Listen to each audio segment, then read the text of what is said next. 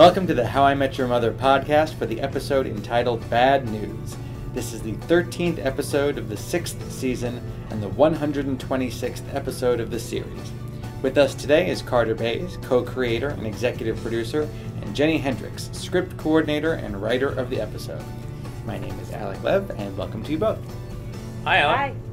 Carter Bays, Yes, sir. with this episode and the next one, which we don't want to give anything away about right now. We're hearing this. We're hearing this after after having seen Bad News, Okay. but not having seen the following episode. Gotcha. But let's just say that these two episodes back to back are it's a big tomato happening. Yeah, here. we should say, and the bad news of bad news. Yeah, if you haven't seen the episode, don't listen to this podcast. We should. But and that as turn long off. as we're all clear on that.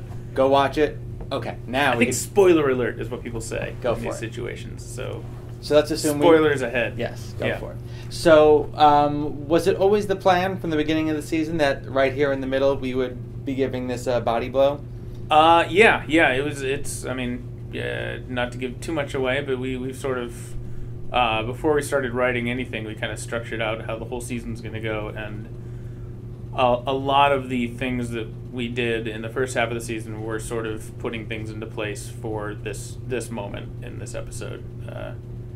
We kind of looked at it as it's halfway through the season. It's episode 13, or it's beginning the second half of the season. So it's everything before this was prologue, and now we're going to see things unfold out of this. Very cool. So, Jenni, this is your first script for the show. Yes, it is. How long have you been in the writer's room? I've been in the writer's room since season 3, and I've been on the show since season 1. And what have you been doing in the writer's room until now? My job mainly consists of typing down everything that the writers say, from breaking the story ideas to the actual words of the script. Just to let us inside a little bit, tell us a little bit about how that actually works in there. And I know that you're working on 2 documents at one time. Yeah, when we are writing the script, there are 2 documents open. There's one in Movie Magic Screenwriter, which is the actual script formatted, and then we have a second Word document open where we take down alternate pitches for jokes and maybe general thoughts on what we're going to cut out of the script. And so as the writers... Jenni just saluted, by the way, when she said general thoughts. So as the writers pitch their jokes, we type them up and put them in the script. Does that Word document, that trove of jokes that weren't used, does that exist somewhere? Is that something you ever go back to? We have alternate jokes for every single episode. Yeah, that's ever been written. There's for sort of this a show. running. We have a running bit in the writers' room. The joke is that the alt file is kind of like it's this weird kind of dungeon that jokes get sent to, and every time a joke goes there, we imagine the jokes as each joke is an inmate in this crazy prison, and when a new one arrives. He'll be like, "Hey, I'm the fart joke from page 17. They put me here in the alt file because they want to keep it short. But I'm in the alt file, so that means I'll probably on the stage they'll probably pull me out and they'll remember me, and I'll make it into the show. And all the older jokes that have been there for years, they're like, son, you're never making it on the show. You're gonna be stuck on this blue page forever." Yeah. And Jenni, were you a writer before you came here? Did you do any writing before you got to the show? Yeah, I did lots of writing before I got to the show. None of it actually was ever, I was never paid for it, That's but okay. I did plenty of writing. So now tell us about this experience. This was great. This was really exciting for me. I was thrilled to get a chance to actually write an episode of the show. And, of course, I was terribly nervous to disappoint Carter and Craig. But it's been great. It was fun getting to actually sit in the writer's room and pitch jokes and not have to type them down. And it was good. Yeah, Jenni did a phenomenal job. I'd like to add, Jenni is the third script coordinator to write an episode for the Matt Kuhn and Craig Gerard, who's writing partners with Matt Zinman, also had that position. And I think one of the great things that Jenni brought to the script is that this job is a great way to really be in the thick of it and know how writers' rooms work and know I feel like there was never a moment that Craig and I didn't trust that Jenni would have the voice of the show perfectly, because she's been in there day in, day out, slogging it out, actually doing the typing for us, and so she... Thanks. Yeah. Now, speaking of the voice of this episode, it's filthy. I stepped onto the stage and actually overheard the standards and practices lady. I wrote it down. She says, "We might have to take away a boner, the cocks, and the coming." Oh. Yeah. What wound up not surviving the final cut? We definitely lost a boner. Mm-hmm. We definitely that one boner went away. It's tough. You don't set out to write a dirty episode, but then suddenly you look at the finished product.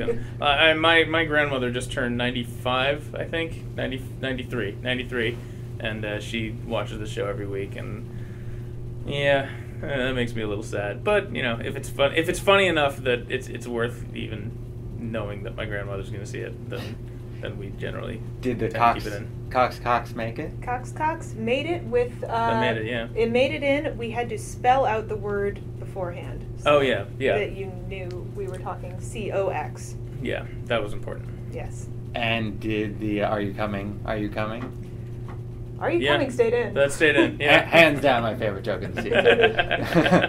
Well, thank you.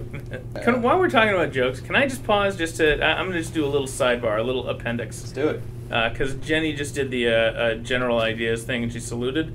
And I want to acknowledge Alec Lev sitting here with us. Craig and I don't think America knows this, Craig and I went to college with Mr. Lev. And I wasn't even really part of this tiny little cabal. It was mainly Craig, Alec, and our friend Joel.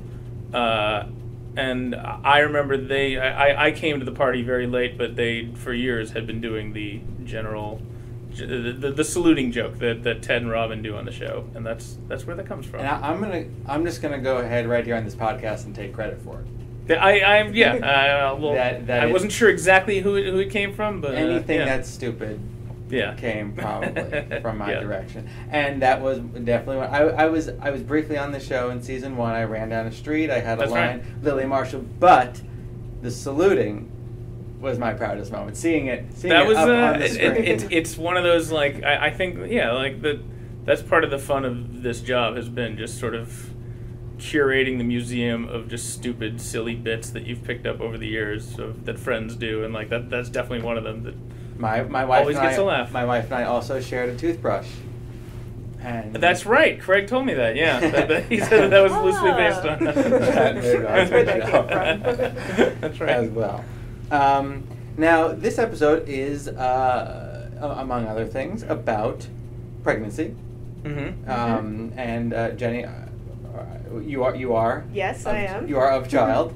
You are with am. child, and did how did this influence your writing? Well, I guess it helped, certainly, when you think about what Marshall and Lily are going through. Was we didn't exactly have the problems that they had, to put it delicately. But it helped. It's a good perspective to have, I guess, coming to the script, having just been going through 7 or 8 months of this. And but yeah, we didn't have the same problem Marshall and Lily have. Last question. I always like to know what your writing process is. Are you sitting there with music on? Are you alone? Are you in a coffee shop? Are you here? I worked in my house with my cat on my lap. And I basically took the outline that we had come up with in the room and dropped it into the screenwriting program and made a bunch of slug lines so I knew what scenes I was writing and had the end of the script all in there before I started. That's so important. That's the most important part. I know. It's horrible trying to write and not have the ending already there. Yeah. I like lots of filled up pages. What was it like to hear other people pitch on these jokes that you're... Oh, I was grateful that people came in and pitched on my jokes and made them funnier. And having been a writer's assistant for 4 years, I was pretty familiar with the process. So it's not like it was a surprise that I was going to take my script in and then it was going to change. So it was, exactly what I expected and hoped would happen. Very cool. Very good. Any other tidbits on this episode? That, of course, the numbers. Where did the numbers come from? That was there was. This is going back to I think in high school I saw a trailer. I didn't even see the movie, but I saw a trailer for this crazy art house movie called Drowning by Numbers, and people can look this up. It's not available on DVD. It's that obscure. It was directed by Peter Greenaway, a crazy British art house director, who I think just did some museum piece about the Ten Commandments in New York or something like that. But anyway, he made this movie, Drowning by Numbers, that we just ripped off wholesale for this episode, where it apparently, and I've only read about it, I haven't actually seen the movie, as I said, but you see the numbers 1 through 100 throughout the movie, sort of ticking up in the background of the shot. And I always thought that was really cool, and I don't know, and it also I think we wanted to have something. We wanted to find some way to subtly add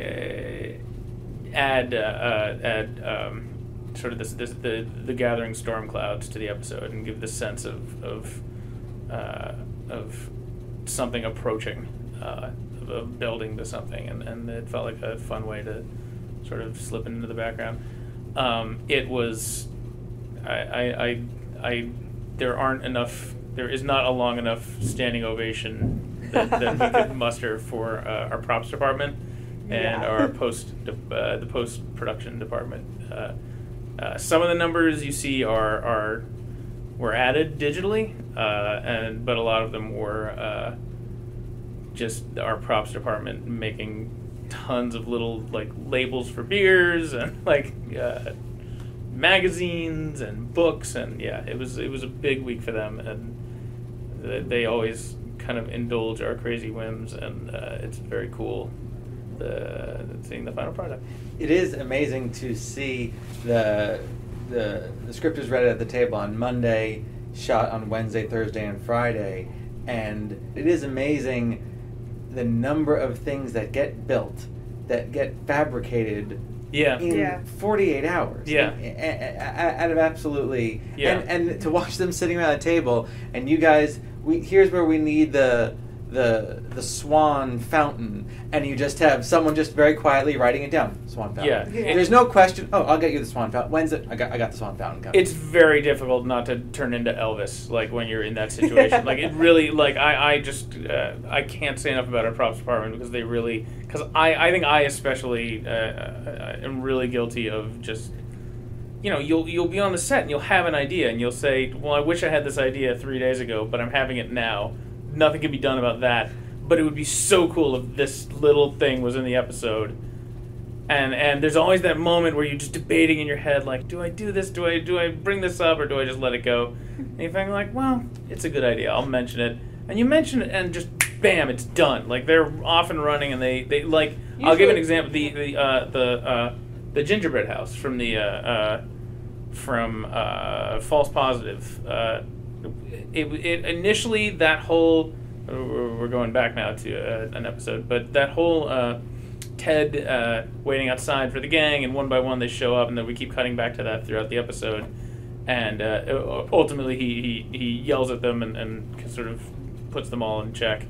I think that was the day that we were going to shoot. We shot that at night, and the day, around 3 p.m, we were sort of going over those scenes one more time to make sure all the jokes were as good as they could be, and that idea came up of that Ted brought a gingerbread house to the movie as his Christmas themed movie snack. Originally it was just, we need some physical way to really sell this moment of, that's it, Ted's snapping, it's time to start yelling at everyone because nothing else has worked, and smashing something felt good, and then it's our Christmas episode, so we're thinking what Christmassy thing could he smash? and Gingerbread House came up, and it was like, oh, and there's an extra joke of that you go see a Christmas movie, you bring that as your snack to the movie. Oh, that was all what went into it, but, then it's 3 o'clock. We shoot that when the sun goes down at 6, and this is in November, which feels like the Christmas season, but it was well before anyone had made a gingerbread house, so it really was. They had our props department, God love them, just scrambled, got the stuff to make a gingerbread house, and made 3 gingerbread houses, like, really fast. And then by the time cameras were rolling, Ted's holding a gingerbread house, and he smashes it, and it was great. But it was, it's stuff like that you just, you marvel at how good people are at their jobs. Yeah. And how bad I am at my job, that it took me that long to think of it. Thank you both very much. Thank you. Thank you. And that'll do it for this week's podcast. Remember to watch How I Met Your Mother on CBS Monday nights and every day in syndication. Check your local listings. Learn more and watch exclusive clips at CBS.com. Find us on Facebook, on both the How I Met Your Mother page and the Robin Sparkles fan page. And follow us on Twitter at Himium_CBS, HimiumProd, Himium_writers, and Bros Life. My name is Alec Lev, and thanks for listening.